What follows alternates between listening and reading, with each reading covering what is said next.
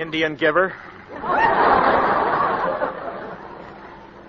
And then what about that tar stuff you keep rubbing into your hair that smells up my whole bedroom? Well, I'm only trying to keep my hair for you, and you're a fine one to talk. Going to bed with a head full of aluminum clips.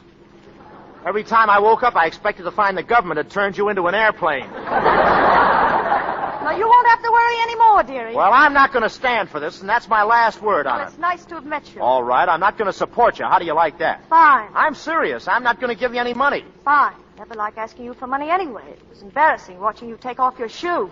You keep... Right here, driver.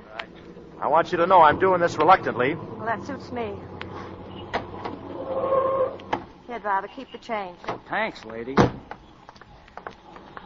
You're not very practical. How do you think you're going to live? And your old lady, how is she going to live? Look, Mr. Smith, you see that department store? Well, since yesterday morning, I've been employed in good standing. They pay me every Saturday. Goodbye, Mr. Smith. Oh, wait, listen, Ann.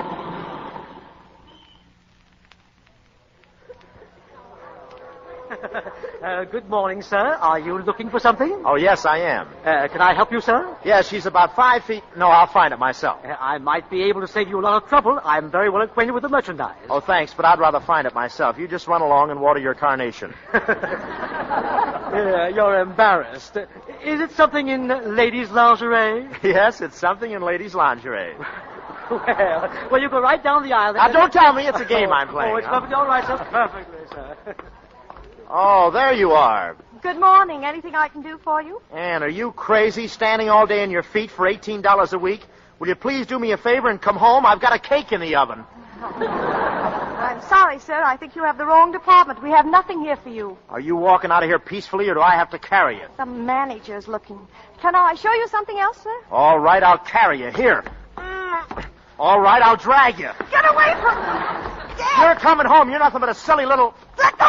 You can't take me out of here. That's shoplifting. Come on. Miss Krausheimer, what are you doing to the customer? I'm not doing anything. Look who's got who.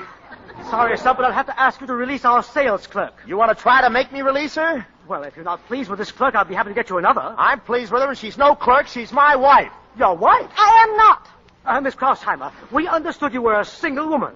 As an aid to the unemployment situation, it is our policy not to employ married women. Good idea. I am not married. She's married, all right. Did you ever see a single woman that could fight like this? Come on. Mr. Flugel, believe me. Well, we'll have to take this up with the head of the department. No, we don't. This way. Let me alone. This is a showcase. Be careful. Oh, are you hurt? No, but this is the first time I ever wore a corset for a hat. Go, detective. Quick.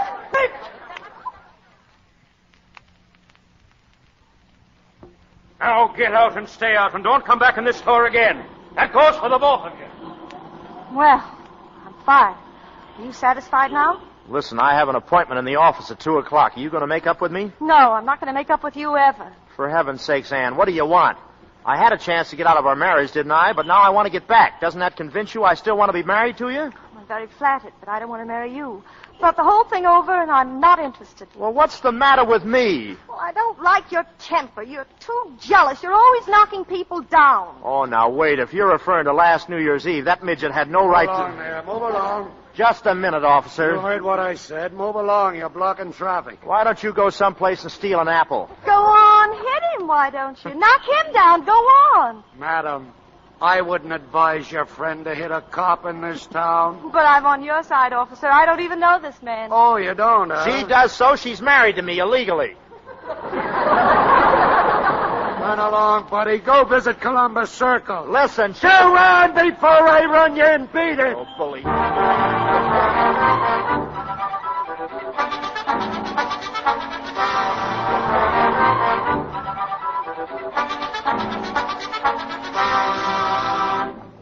I postponed the Amanda case for you, David, and I set back the Duffy hearing. Oh, that's fine. Just fine, Jeff. Thanks. David, I'd like to ask you to do something. Oh, well, what is it? Anything? Oh? Well, I'd like you to drop in at your own home tonight after dinner.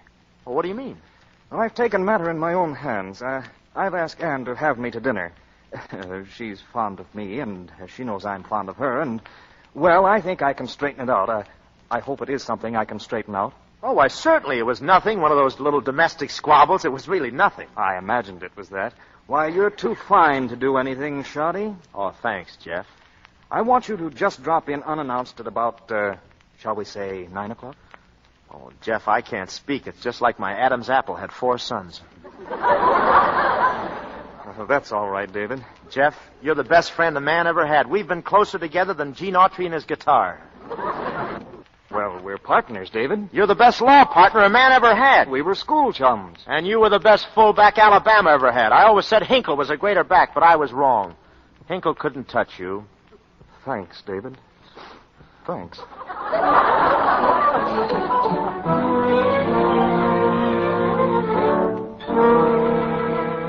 In here, Mr. Smith. Oh, thanks. Mr. Smith, madam. Hello, David. Oh, hello, Jeff. Oh, hello, Ann. How are you, dear? Talk to my lawyer. You're a lawyer. What lawyer? Ann's asked me to represent her in this matter, David. Well, what for? Oh, I've been telling her she doesn't need a lawyer. Oh, well, I'll say she doesn't.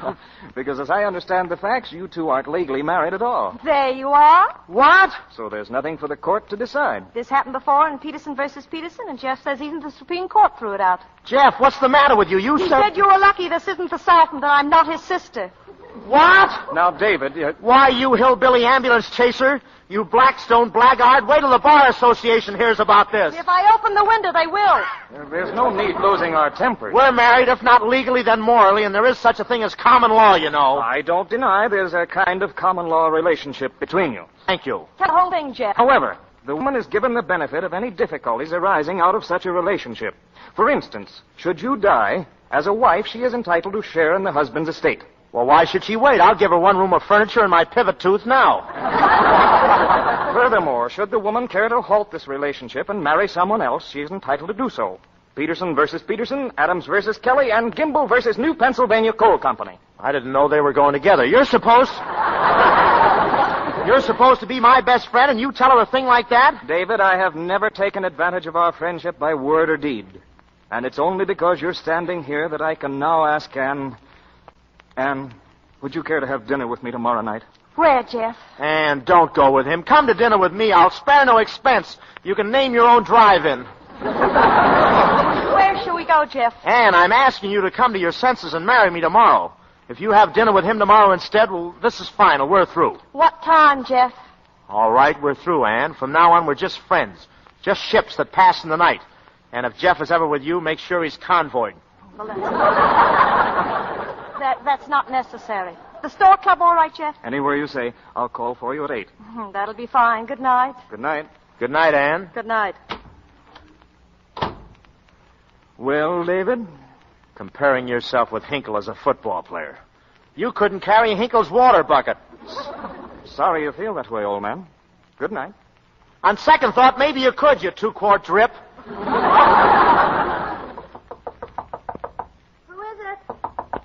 is it?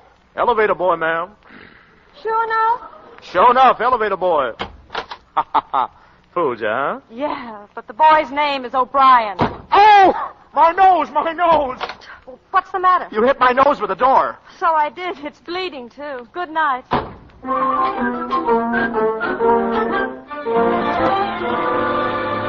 Well, now, I'll tell you. When a man comes to the club for one night, that's nothing. When he comes back all week, that's trouble.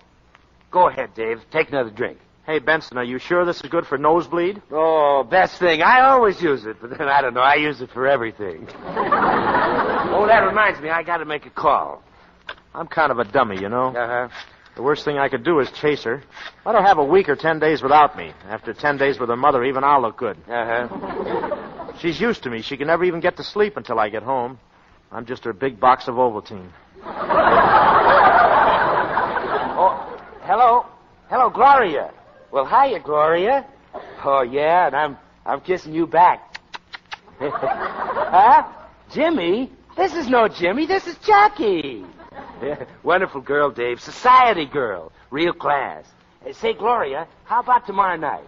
Atta girl. Listen, I got a friend. How about Gertrude? Oh, you like Gertrude, Dave. Me, Gertrude? Oh, this is a great fella, Gloria. Society fella, real class. Put Gertie on. Say, I don't think I better. Now, don't be a sap. She's beautiful. Hello, Gertie. Listen, I got you a great little dinner partner for tomorrow night, but he kind of needs cheering up, you know what I mean? Okay. Here, she wants to talk to you, Dave. Oh, me? Well, oh, hello, Gertie. Hey, she's kissing at me. Kiss her back. Well, I don't know her. Oh, it's all for laughs. She's a great kid. Oh, well. Huh? Well, how can you tell you're crazy about me? Oh, it's just an average voice. Yes, I used to sing a little. Give me the phone. What did I tell you, Gertie, huh? Great fella, huh? 8 o'clock? Where shall we make it, Dave? A stork club. How about the Stork Club? Okay. Goodbye.